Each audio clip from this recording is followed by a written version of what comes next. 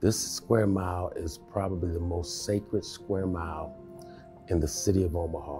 There's no place that I know of where every individual that comes to work every day, their goal is to make sure that someone else's life is better. That's where I get my passion from. Boys Town is a place where kids can come and they can work on their skills that they need to be successful when they graduate high school. We say here at Boys Town that graduation is the happiest yet saddest day on our campus because we know that we have a population of young adults that really don't have a place to go when they leave. And we started to see the need for Successful Futures. The Successful Futures program has Successful Futures specialists, which they're all assigned a youth, and they basically break down everything that we're going to need for after graduation. They really help us with budgeting, living situations, food, everything that you can imagine. So Successful Futures, it's done a lot for me. Tony, he's compassionate, he's caring. He always seems like he's 5 steps ahead of everybody. We were in his car and he was talking about how he wanted to make a new building, and his vision was just so beyond anything we were even thinking. And we were like, wow, really? All that? And he was like, yeah, don't y'all deserve the most, the best? I just remember him saying that 3 times. Tony and I grew up together. We've known each other for almost 40 years. Tony and I were kids at Boys Town together. We were family teachers for several years together, and now we're both in leadership roles at Boys Town. For somebody to commit that much to children is remarkable. You know, when Tony talks to a youth here, he's been there, and so he has a relationship at a level that most people don't.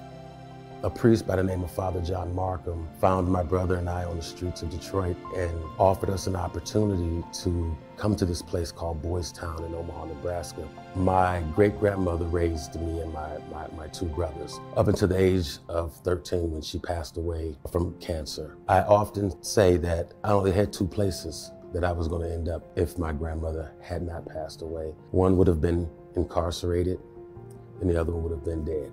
I would have been just lost to the streets. If you talk to Boys Town alumni and youth, you hear this common theme that they'll say to you: if it wasn't for Boys Town, I'd either be dead or in prison. We study it, and we have a very high success rate if we can have a kid early enough and in treatment long enough to make a difference. There was a young man who went through the program, and he started his job, and he lost his job, and it was in a small town that was about an hour drive from here. This young man is extremely talented. He ended up in a situation where he became homeless. So every night he would drive back to campus and sleep in his car because he felt safe on this campus. We approached him and asked, what's going on, Devin? Why are you parked out here? And he's like, well, I don't have a place to live. Well, yes, you do. We have a place here on our campus. He's driving 2 hours every day because he didn't feel safe where he was at, but he felt safe in this square mile. He is doing extremely well, and he is probably one of our most successful young men in our Successful Futures program right now. Tony's deserving of this award because he always has us first. He was in our shoes at one point, so he understands the adversity we had to overcome. Most of us thought that we weren't going to get very far at all, not even graduate high school. And now I am planning to go to a 4-year college and receive a degree. I never thought that would happen, and because of Tony Jones, that's possible now. Tony, you've helped so many kids over the years, and I say I'm proud of you. We both come from a very hard life before Boys Town. Just knowing that he's continuing the mission, I am very proud of him. So often, young people come to Boys Town and they're broken.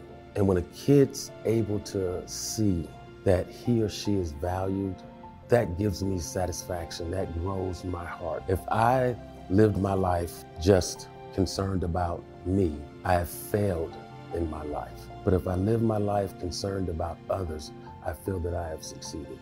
I lean on Father Flanagan's words that the work will continue because this is God's work, not his work. And I want to be a part of continuing the work that he started to help heal families and children.